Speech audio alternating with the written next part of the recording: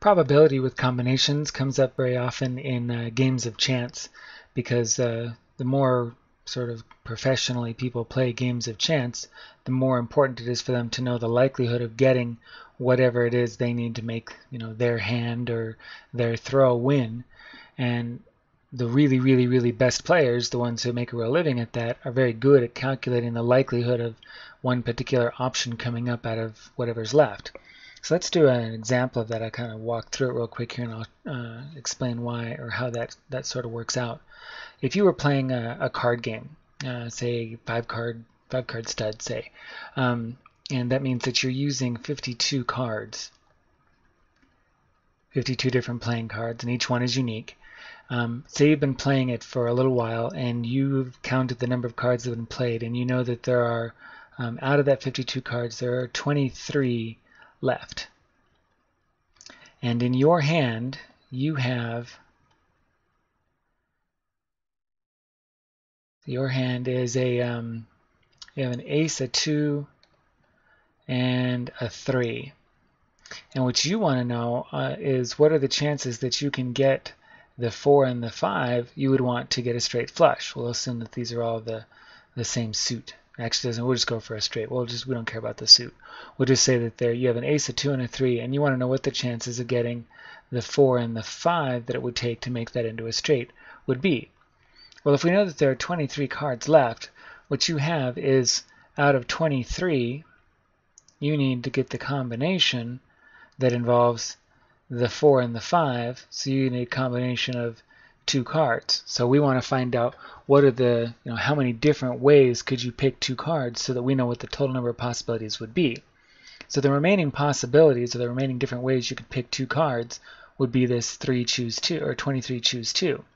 So to figure that out, we'd start by taking 23 factorial and dividing it by 23 minus 2 factorial, or 21 factorial, and then multiplying that by 2 factorial, which I know sounds really complex, but it's not really that difficult because the 23 and the 21 factorial are pretty close together. All that's left are, all the 21 and below are going to cancel up here anyway, all the, the numbers below 21 down here. So all we're going to have left on top is 23 times 22. And then on the bottom, we're going to have 2 factorial, which is just 2 times 1, or 2. So 23 times 22, I should have run that ahead of time here. Let me get on my calculator real quick. 23 times 22 is 506. So there's 506 total possibilities. And since the order doesn't matter, and there's 2 cards, we divide that by 2, which gives us 253. So out of the 23 cards left, there are 253 different ways you could draw 2 cards. And since what you're looking for is a 4 and a 5, well, there are 4 suits each, right? So there's 4 4s and 4 5s. So that would be a total of 8 cards. Yeah, and that would be a total of how many different combinations? Well, we're picking 2. Now we're doing the same thing, right? We have a total of 8 cards, and we are choosing 2 of them. Right? So how many different combinations could there be? Well, there'd be 8 factorial over 6 factorial times 2 factorial. So we have 8 times 7 on top, or 56, over, this is canceling, and the 7 and 6 and everything else is canceling, over 2, or 28. So there's a possible 28 different cards or different ways you could get the 4 and the 5 that you want to be able to finish your hand. So your chances of being able to make this work would be 28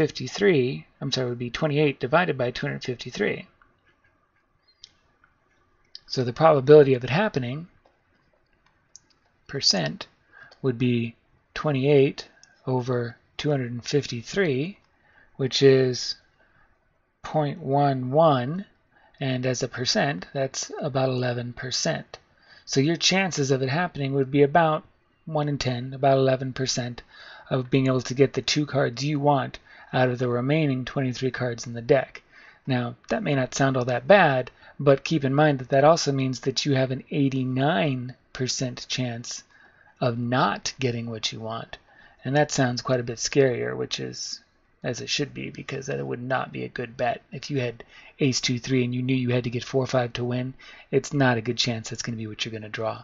So those are the kinds of calculations that separate winning poker players from poker players who always go home losing whatever it was they took to play with.